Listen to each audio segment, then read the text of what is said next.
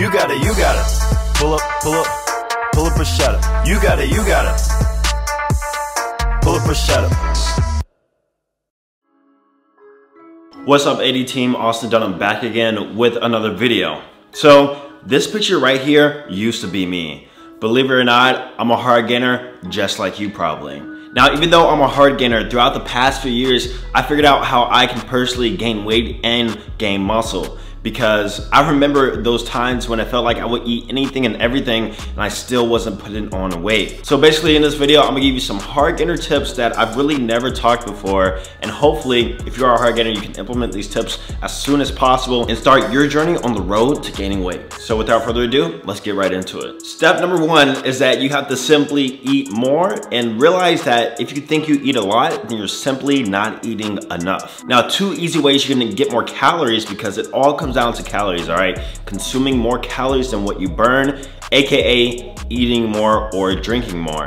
And speaking of drinking more, start drinking your calories, guys. Now, you still wanna drink your water, of course, but try to drink more of your calories. So smoothies, juices, protein shakes, all right? There's so many options out there that can easily add more calories to your day. And if you drink your calories more with your meals, it's gonna make it that much easier. Also, another thing that I would do is that I would wake up early to eat. It's gonna be pretty hard to get your calories in if you're waking up at 10 a.m. or 11 a.m. or even worse, intermittent fasting and waiting until like 2 p.m. to eat. We don't want to do that if we're on the road to gaining weight, and especially if we're hard gainers. We want to wake up early. All right, let's say 5 or 6 even.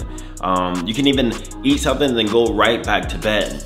The point is that you want to just eat more often throughout the day, and the way you can easily do that is by simply waking up early. And remember, even though you might eat a lot in a single sitting, you have to do that consistently throughout the day. So it might be easier for you to divide your meals into smaller portions of, let's say 600 to 700 calories 4 to 5 times a day. Tip number 2 is that you want to know your body, all right? You want to know your body like you know the back of your hand, if you even know that. And the reason why I say that is because you have to figure out your calorie expenditure throughout the day. And figuring this out takes a bit of testing.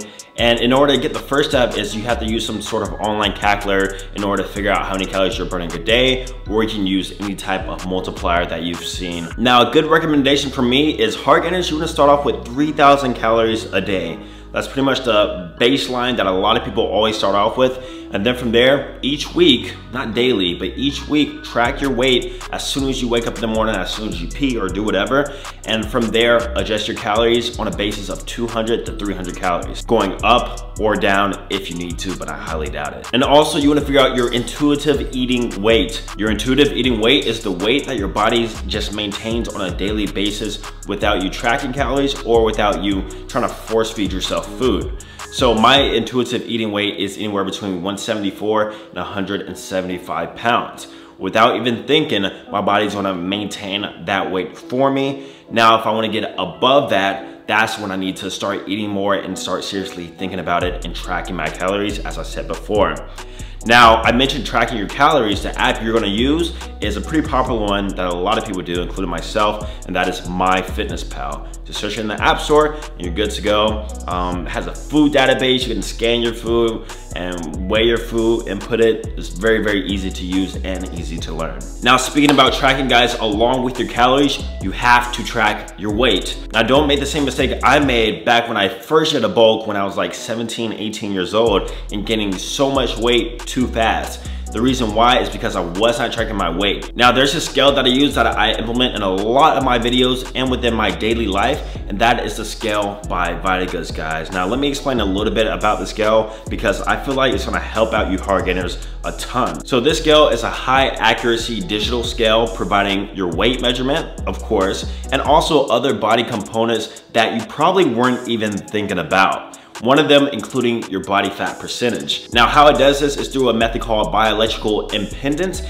And without a doubt, in my opinion, once you input your age, your stats, your height, and different measurements like that, it provides a pretty accurate reading of your body fat percentage along with your bone density and water retention.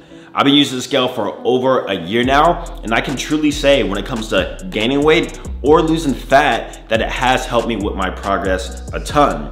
And the reason why I say this is because not only do I track my weight in my notepad with pounds on a weekly basis, but I also keep track of the body fat percentage that the scale is reading out to me. So for example, let's say my goal weight is to get to 185 pounds, and right now I'm 175 pounds at 10% body fat. My goal is 185 pounds without getting any more than 14% body fat, let's say. I hit 185 pounds, but the scale says I'm at 16% body fat.